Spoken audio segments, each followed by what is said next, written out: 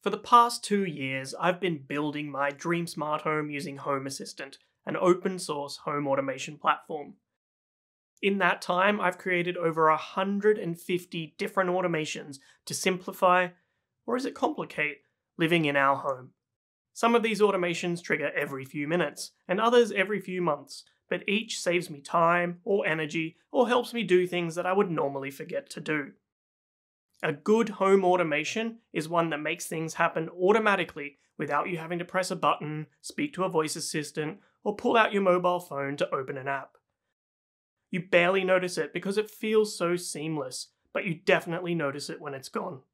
I've spent a lot of time creating, tweaking, and improving my home automations. Even my partner regularly provides feedback on how we can make the existing automations better and gives me new ideas for new things we can automate. She loves our smart home, and in this video, I want to show you 5 of our favorite automations that we use every single day. Let's take a look.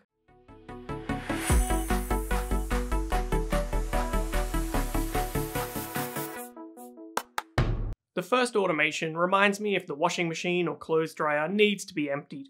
You see, our laundry is all the way down in our basement, in its own little room. There have been many times when we've put on a load of laundry and then gone up to work in our home offices, totally forgetting about it. We sometimes found ourselves going back to the laundry a couple of days later, only to find a load of damp, stinky clothes in the washing, and we had to put it back on for another wash. A total waste of time and energy. Now, we don't have a smart washing machine or dryer, so I needed to get creative if I wanted to get my smart home to remind us that there was a load of laundry waiting to be emptied. The solution I came up with was to use a smart plug with energy monitoring to figure out if the washing machine was off, running, or is finished running and is waiting to be emptied. I use Home Assistant automations that set the value of an input select helper based on how much power the washing machine was using. For example, if it goes from using 0 watts of power to using more than 5 watts of power, and the washing machine was previously in the off state, it sets the input select helper to a running state and sends us a push notification that the washing machine has started. Then, another automation sets this input select helper to unemptied if the power usage goes below 3 watts for over 15 minutes, and it sends us another notification to let us know that the washing machine is finished. Sadly, we found that we were just swiping away this push notification and still forgetting to empty the washing machine. I needed a more persistent way to remind us that the washing machine was sitting there full of clothes, and so I ended up setting some of the smart lights in parts of the house that we always walk through, like the kitchen, to green whenever the washing machine was in its unemptied state. This meant that we were constantly reminded about these wet clothes until we did something about it.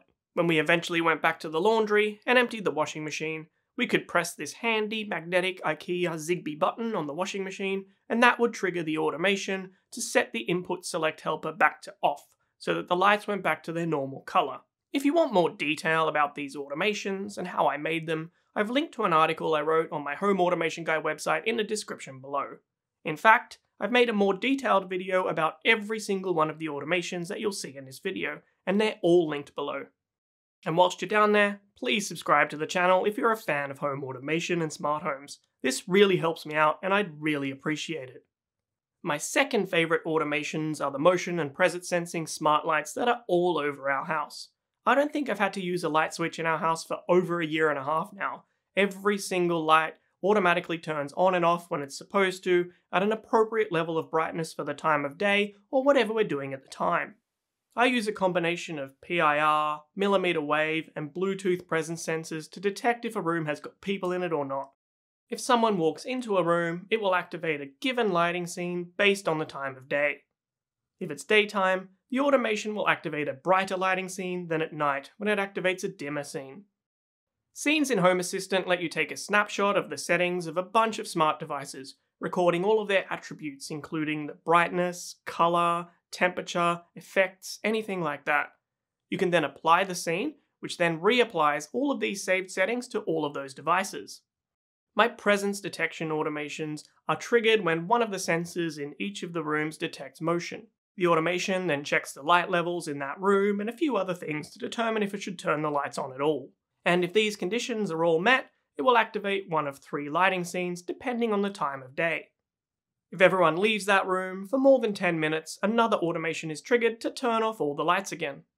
I have similar automations that trigger some light strips under my bed when one of us gets out of the bed at night to go to the bathroom, and in many other places around my house.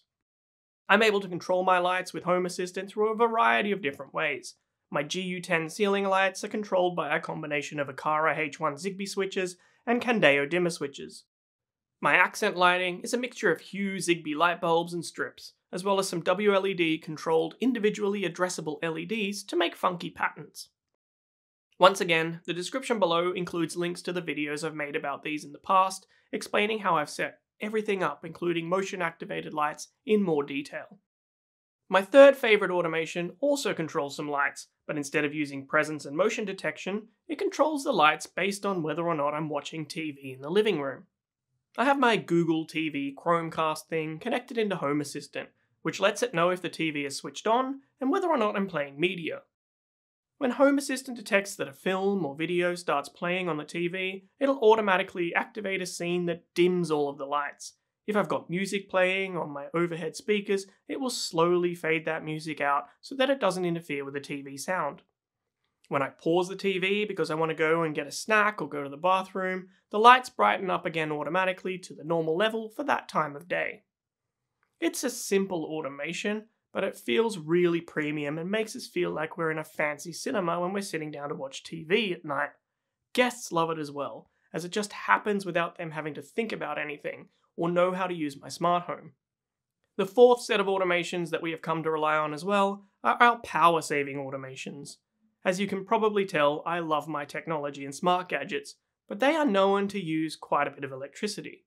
My office desk uses about 130 watts of power when I'm using my computer, and it drops down to about 25 watts when I leave my desk and my monitors go into standby mode. 25 watts may not seem like a lot, but when it's sitting there using all that power at night and over the weekend when I'm not working, then it all starts to add up. I've now connected all of my desk peripherals to a smart switch, and I've got an automation that toggles it off when the office stops detecting presence for about an hour. That means it won't turn off when I just pop out of my office for a couple of minutes to make a cup of tea, but it will when I leave my office at the end of the day. The same kind of automation turns off the power to my partner's desk and the TV unit in the living room when those rooms are vacant as well.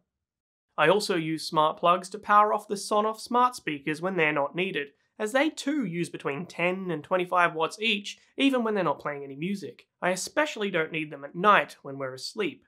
When this bed sensor underneath our mattress detects that my partner and I have been in bed for over 15 minutes, it puts the house to sleep. If the air conditioners are on, it sets them to a quiet setting and the temperature to a reasonable level. It turns off all the lights and sets the house alarm to night mode. It then powers everything off that we don't need: the Sonos, all the desks, the electric towel rails, and the smart blind chargers. This all helps us save energy and money by making sure we're only powering things on that we actually need. I've made a whole video about my energy monitoring sensors and the automations, and you guessed it, it's linked in the description below. My final set of favourite automations are those that are triggered by the house knowing if we're home or not, and if we are at home, what room it's detected us in. My smart home has Bluetooth detectors in every room that can tell what room our mobile phones are in. Given that we are those kinds of people that always have our phones with us, that gives our house a pretty good idea of what room we're in. The house then uses this location information to automatically show the correct smart home dashboard for the room that I'm in on my smartphone app. One of my future projects is to have our music follow us around the house, playing in whatever room we happen to walk into, but I've not gotten around to doing that yet.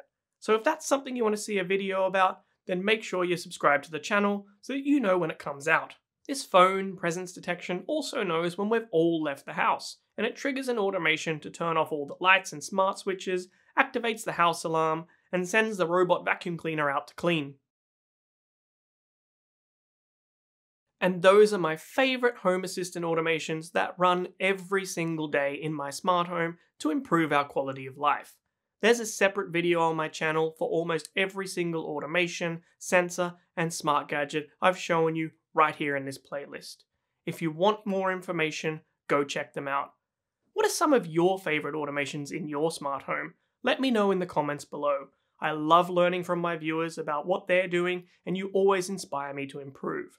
Whilst you're down there, please subscribe to the channel so you know when I release a new video, and then together we can make your home smarter.